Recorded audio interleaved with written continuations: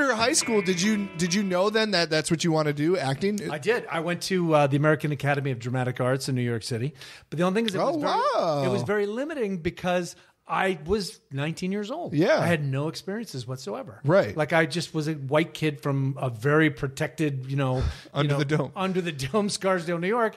And but you got in though. You have to audition, right? Oh yeah, you had to audition, and I did it, and that was all great.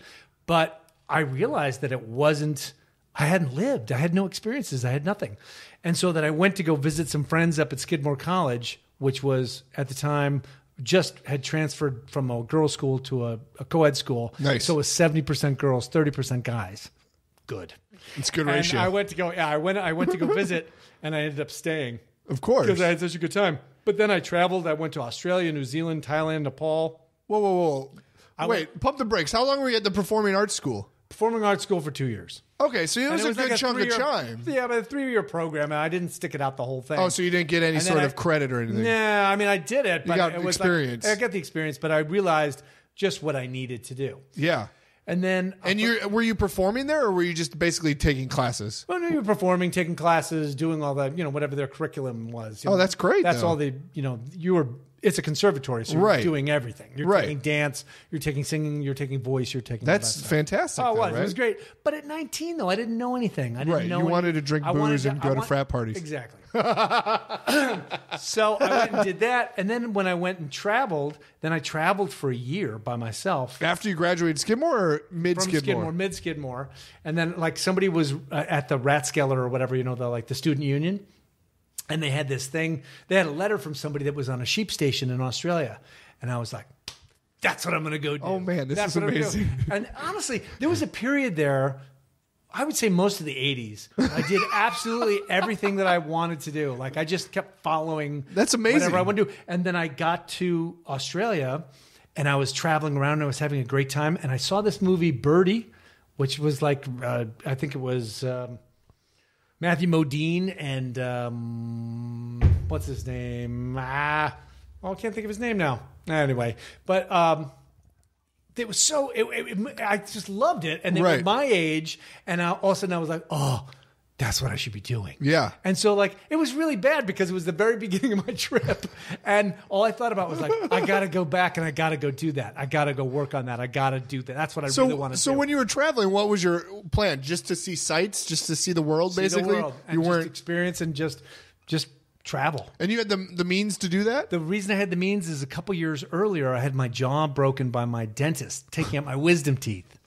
And I wouldn't have been a big deal, except for that he snapped. He was taking it out, and it broke like a branch. And I did that, and I was like, "Wait, what was that?" And he was like, "Don't be such a baby. It's not that big a deal. It's not a problem. Whatever. I'm going to suture it up." He sutured it up because it was bleeding.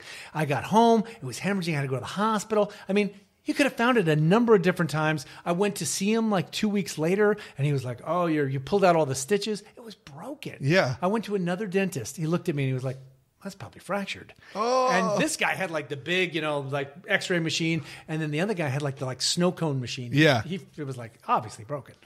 So anyway, you got a settlement. So I got a little settlement for that, which, was great. That's fantastic. And so it was great too, because I was in youth hostels and all that kind of stuff. Yeah. And I basically just You went by yourself, presumably. All by myself. That's great. Originally, I was going with 14 guys. Then I was going with 3 or 4 guys. Then I was going with Pete Mad Dog Madden, who was definitely going.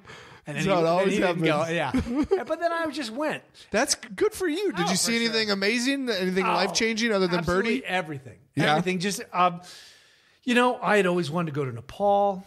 Because you remember Indiana Jones or Temple, no, whatever it is. What's the first one? See, that's a beer. Raiders of the Lost Ark. Raiders of the Lost Ark.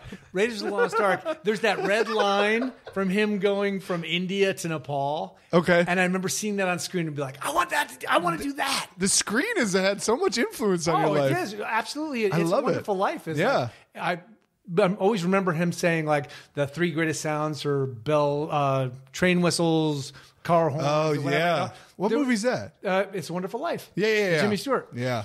And that's a great line.